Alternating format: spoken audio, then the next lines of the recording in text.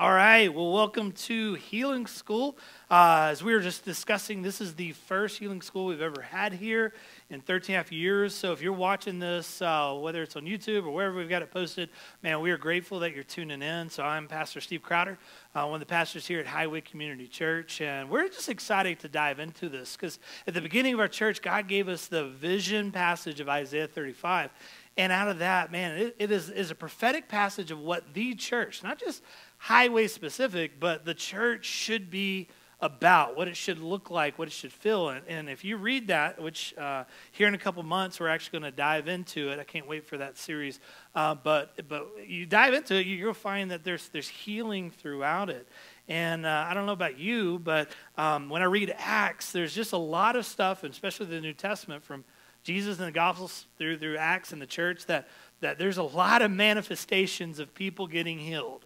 And I know for us collectively, I mean, we want to be the church, not the old church. We look back, well, that was the young church, the new church. Like, I don't know, the Holy Spirit was more excited at that point in time. I don't, no, it's the same Spirit that raised Christ from the dead, that birthed the church.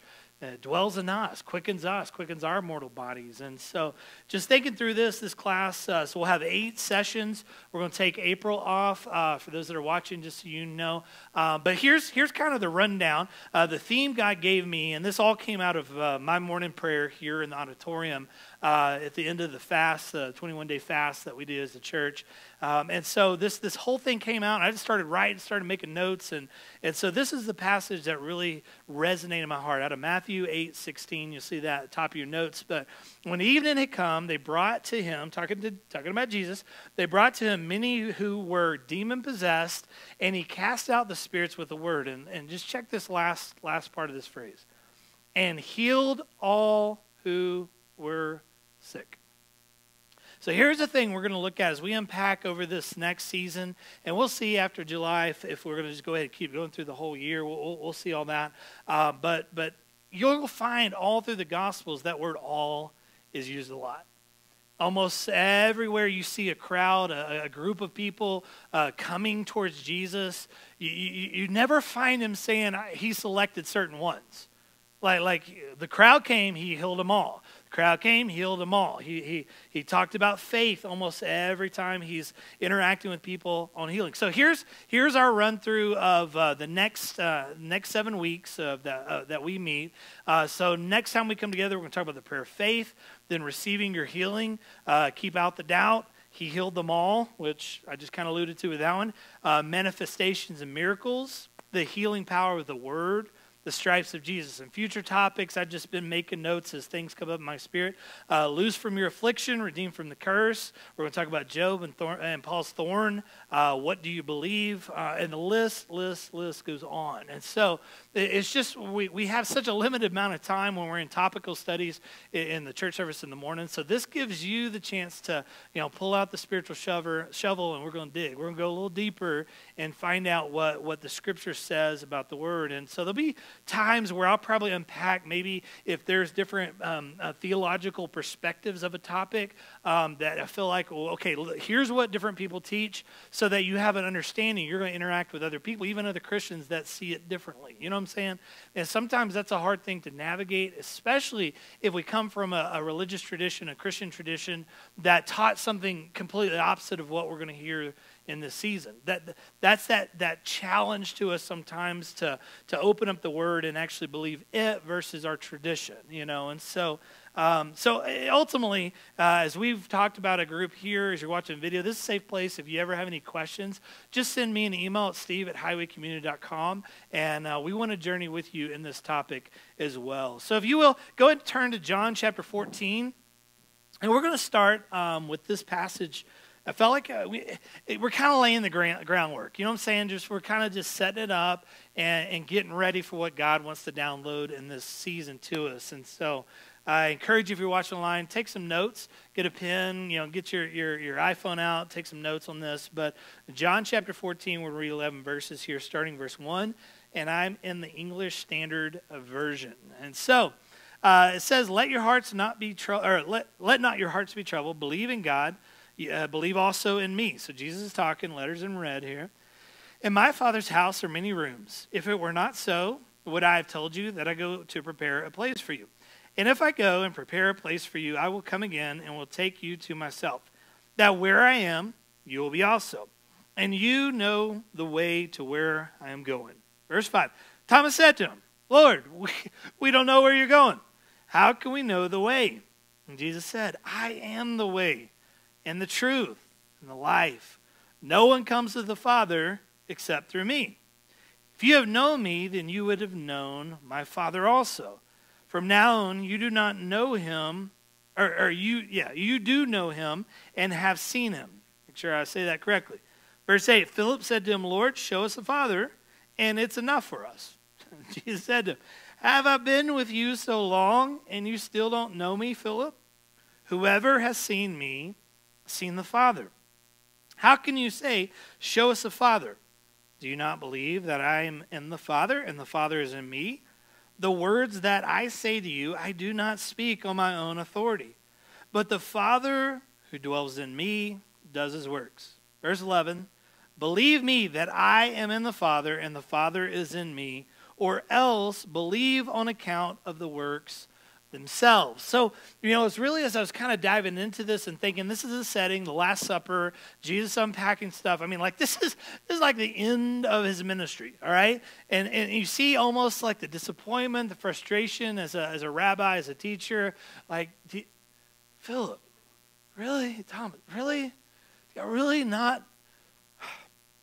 Have you been with me this long and you still don't know? Where are you going? Where are you going, Jesus? We don't know where to go because we don't know where you're going. Well, show us the Father. You just picture, and I know Wednesday they're going to start The Chosen. Good old looking Jesus, like pulling his hair out. You know what I'm saying? Like, guys, have you still? See, for us, we've got the written word. We've got what the Holy Spirit inspired men of God to pen, and we're seeing this recording, and we're reading it from a perspective they didn't have. They're journeying with them. They're taking steps. They're operating. Jesus operated under the Old Testament covenant. The laws of the Jewish tradition. This is where he's at. So we have a much clearer revelation of who he was, what he has done, who we are in Christ. Think about the things we can almost take for granted these disciples didn't have complete access to. We have the full description and explanation of parables, and they're like, what did he mean by that? Well, okay, guys. Come here, let me explain this parable. If you don't get this one, you ain't getting nothing. You know what I'm saying? Like, that was the interactions they had. They saw the miracles. They saw the manifestations. Literally, they touched the experience themselves. And John even said, it's really interesting to find the Gospel of John. He said, if everything that Jesus said and did was recorded, that the earth could not contain the scrolls. There's so much more than what we even read in the Gospels that Jesus said and did. So just kind of preface that, because we look at it and like, wow, that's, really, if you think 3 years of your life and every moment was documented, it would be a lot longer than this, right?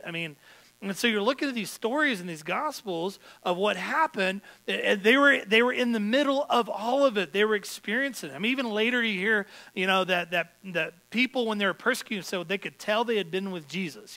So there was this residue. They didn't even at that point in time realize to what extent he had imparted to them his spirit, his culture, and all that. But even after 3 years of being with them, they struggled with certain aspects of who he was. You would think, well, way back when Peter had this revelation, well, you're the Christ, the Son of the living God. That's it, Peter. You would think at that point in time, all the disciples were gung-ho in it, and that they bought in, but they still struggled here. Here you find when the disciples, like, show us the Father.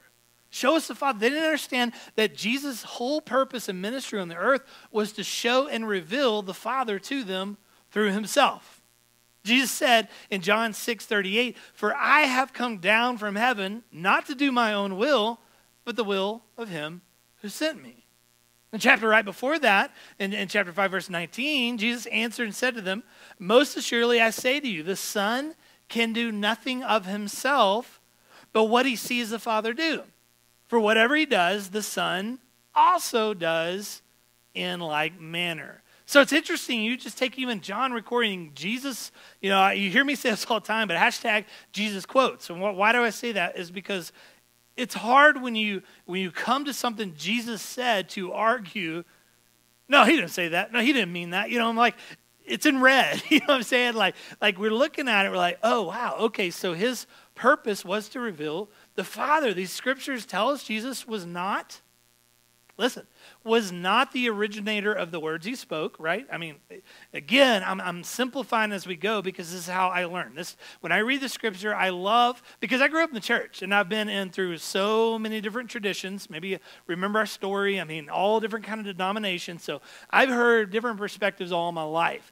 So when I get into reading scripture, I love to stop, step back, and actually listen to what I'm reading. Like picture being in the middle of that and how they process. What was the intent? But right here, based off of what I'm reading, Jesus was not the originator of the words he spoke. He wasn't the originator of the works that took place. I mean, just think about it. And again, it's so awesome when you stop and think. I've heard, and I probably said, if Jesus walked in the room of some churches, you would think things would start breaking out. But Scripture shows us if they don't believe he can do or will do or whatnot, I mean, he's trying to get you to understand what the Father's heart is, what he is trying to do. But he identified those works as being evidence or proof of who he was. He said, again, if you can't believe me for the things that you've heard me say, like if you do not believe in my teaching, at least you believe based on what you've seen, the works. So here's where we're going in some of our discussion, because all of us want to see that manifest in the church now. Why? Because people can argue with what you teach, but they're getting healed. It's hard to argue with that. You see what I'm saying? So what y'all are saying is exactly where God's leading us in understanding that. So, if Jesus came to the earth to do the will of the Father, which he did, and granted, let me preface this, like his will was not in contradiction to his Father, right? But there was a hierarchy of wills. You find Jesus, when we're talking about his assignment on the earth, what he came to the earth to do, when he gets down to the wire and he's in the garden, he's wrestling with the will. Not my will, but yours. He's submitting himself to the Father. Why? Because he sees this is the work the Father has assigned to him to accomplish in the earth, and it's not going to be fun. So he submits his will to the Father's will. But in all of everything else, his will was compatible with the Father's. They were one. He did what the Father did. He said what the Father was saying. He was compelled by the Holy Spirit to tell us that the Father was the originator of all he did and said. Okay, are y'all checking with me so far on that? The words that he's speaking, which are producing the signs and miracles, came from the Father. Everything about his life was to point people to and reveal to people the Father. That's where his frustration arises with the disciples. You've been with me this long, and you still don't get it. The Father, right here. You've been living with him, interacting with him, talking to him, listening to him, laughing with him, asking questions with him. This is the Father. This is what the Father looks like. I mean, even think of the prophetic words given back generations prior that we read at Christmas time. And Isaiah prophesies the names of Jesus, the names of the Messiah. Okay, keep going. Keep going.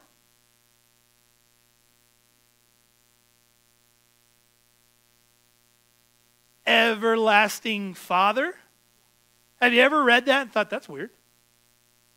I mean, it's the prophetic word of the Messiah.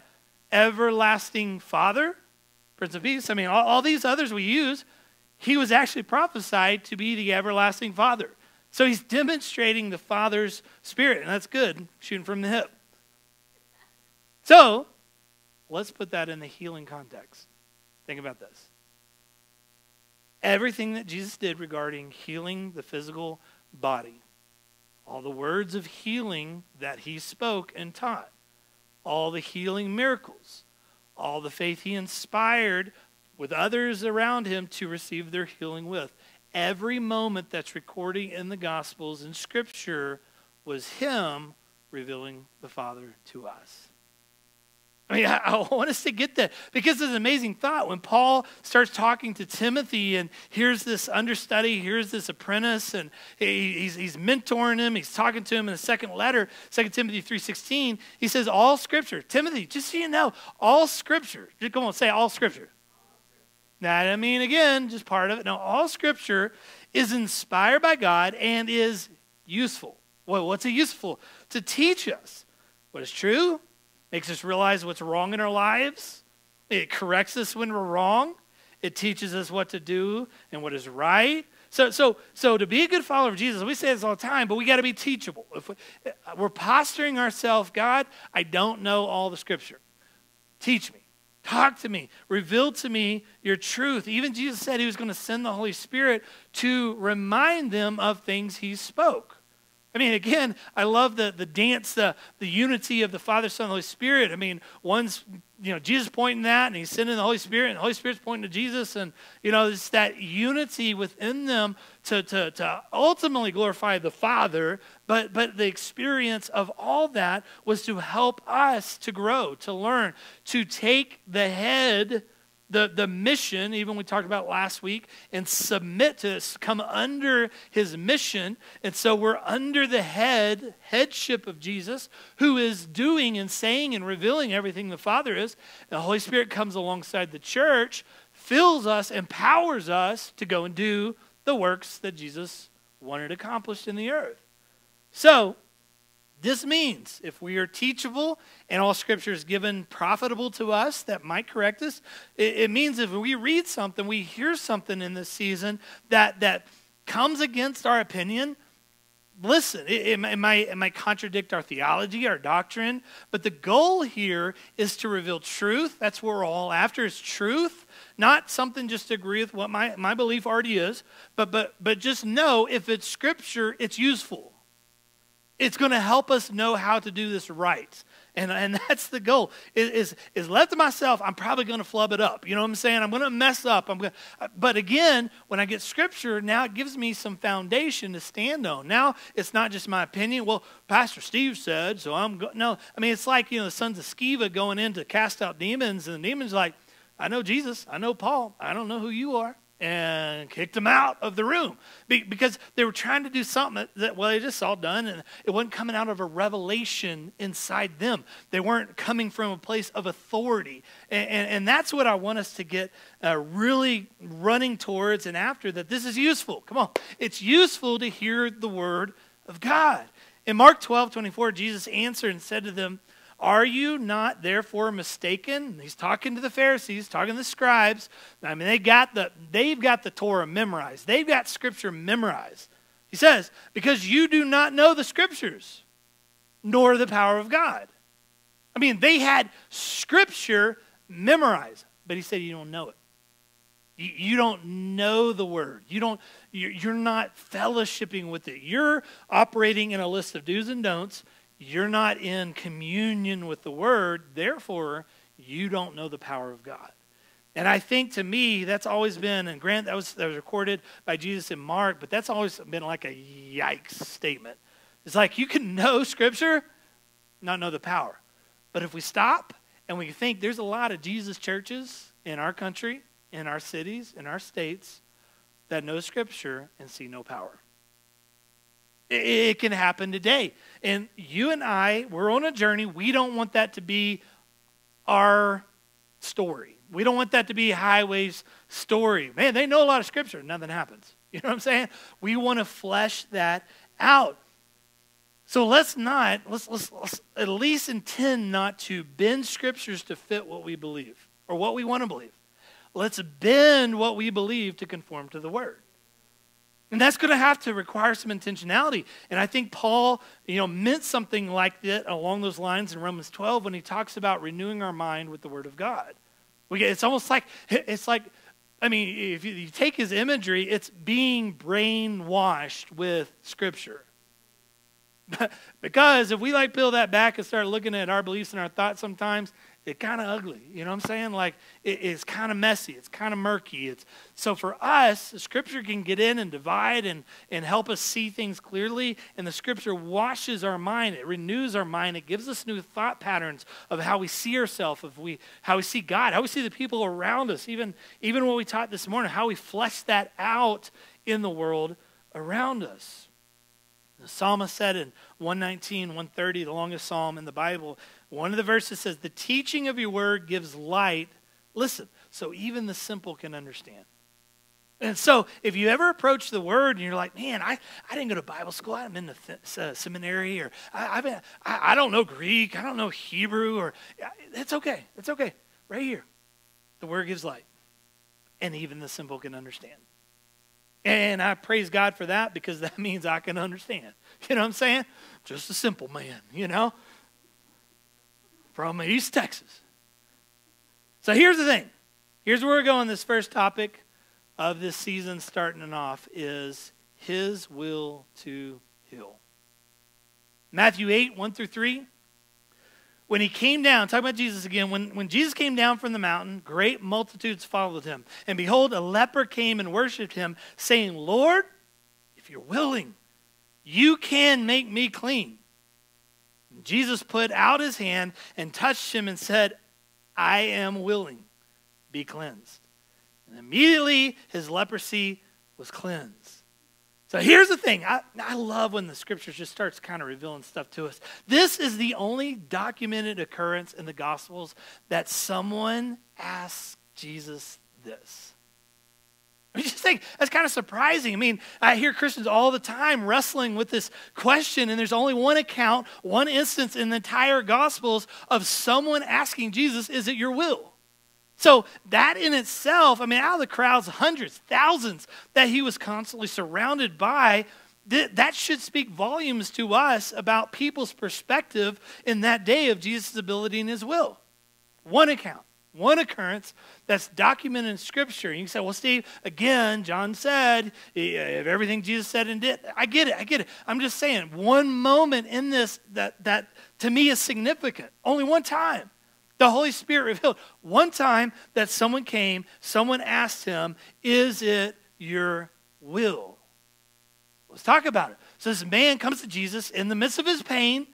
I mean, his decaying, flesh-ridden body, he's approaching Jesus and says, can you? I know you can, but will you? Will you? And so here's where I was thinking, even in church context, the you can is the easy part. I mean, there's a lot of Christians, a lot of Christ followers that know he can. But too many of the church doesn't know if he will, or if he wants to, or if I've got to achieve some state of holiness before I'm worthy of healing. See, one occurrence in the Gospels, one time, and here you find Jesus. I love it. Immediately, I mean, an instant, like one question, I know you can, are you willing? Be healed. I'm willing. You know what I'm saying? Like, he puts to rest, even Luke's account of that says immediately. I mean, there was no question. Here we can identify God's power. He is able. He is willing to. He is willing. I love it. Jesus didn't stop. So whoa. Leprosy. Yeah, that's a big deal. Let me go talk to my father for a little bit. Let me see how he's feeling on this, because you know what he's trying to teach you right now. Let's think about this. Now, see, I know you can, but are you willing? He said, I'm willing. Instantly, he reaches out and touches the leper, and the leper is made whole. One occurrence of this question being presented in the Gospels, and Jesus takes no time, zero flat, to handle that question so you and I would understand it's his will. It's his will. And I tell you, that's significant to me. I will be clean. Only time, and Jesus deals with it instantly. You remember the story of Acts of Peter's vision? Going to share Jesus with Cornelius. It's the first time a Gentile, his house, they get saved, get filled with the Holy Spirit, speaking tongues, all that. But it's documented in Acts. So Peter is sharing the gospel in that moment in Acts 10, verse 38, and he says, he's describing the gospel, the story of Jesus and how Jesus did stuff. Remember, Peter lived with him. He did ministry with him. So he's speaking from a firsthand account, and now Peter is filled with the Holy Spirit. And so he says, this is what happened. How God anointed Jesus of Nazareth with the Holy Spirit and with power. And Jesus went about doing good and healing all, again, the word all who were oppressed by the devil. Why? For God was with them. So let's take a few minutes that we have here together, and let's just kind of dive into what Dr. Luke is recording in this book of Acts. Jesus was anointed by two things. What was it? Holy Spirit, power. Holy Spirit and power. So let's stop and just look at the word anointing. God anointed Jesus. God anointed Jesus. So we started looking at that. And the word anointing, it means set apart, consecrated. It's holy for the work of God. And here's the thing. The very meaning of the word Messiah is the anointed one, the embodiment of the anointing, the one who the anointing will rest and will remain. So you look all through the Old Testament and the stories up to Jesus. I mean, there was anointing that came upon prophets, priests, kings. That they prophesied. They gave words of knowledge and wisdom. They spoke. They wrote. They did the miracles that did happen. You look at judges. You look at anointing. Jesus steps on the scene, and it's different because he embodies the anointing. It's not just, well, the anointing was on them to do this work. No, he contained it. He was the one that the anointing rests. But here's the question. And again, if you approach this as a child teaching and you stop and think, why did Jesus need to be anointed? I mean, I think that's a reasonable question to ask. Let's step back, okay? Is he the Son of God in the earth?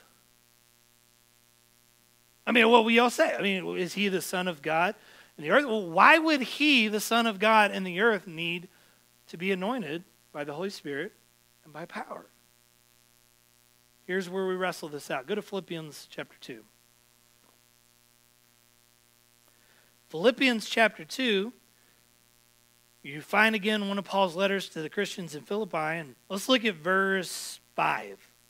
5, have this mind among yourselves, which is yours in Christ Jesus, who, though he was in the form of God, talking about Jesus, did not count equality with God a thing to be grasped, but made himself nothing, taking the form of a servant, being born in the likeness of men, and being found in human form. What did Jesus do?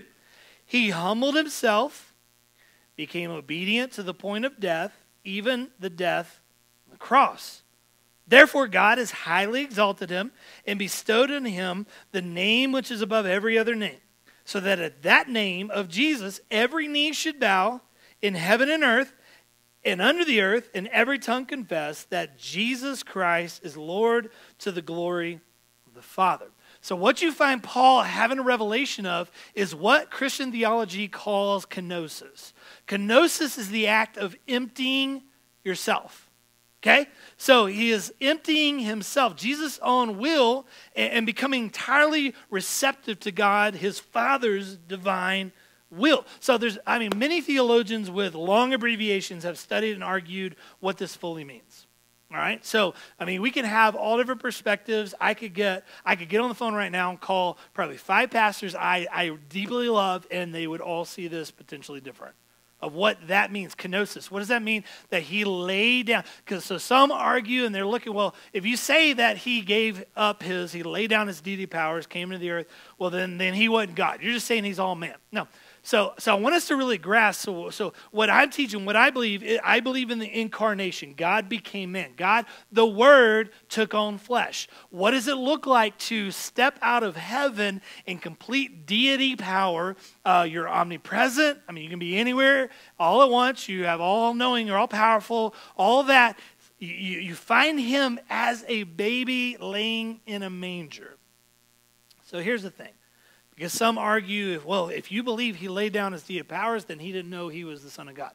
Well, I can read in Scripture at age 12, we just mentioned, in the temple, he's talking to his parents, natural parents, Joseph and Mary, saying, don't you remember, don't you know I should be about my Father's business? He's at the temple. He's not at the carpentry shop. I mean, like, he understood. It said he grew in wisdom and stature and favor with God and man. How does Jesus grow if he is entirely containing all of God's power? I mean, in wisdom.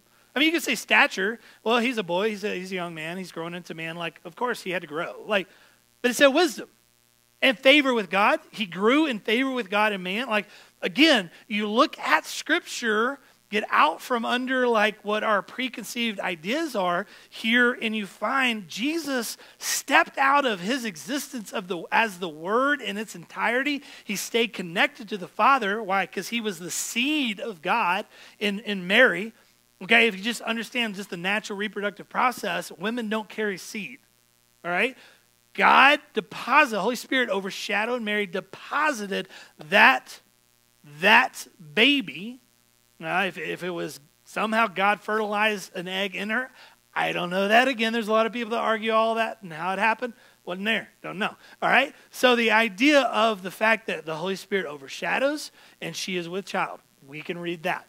So we know Jesus was not tainted by a natural father's bloodline. So he didn't possess sin. He is becoming the second Adam. He is sinless.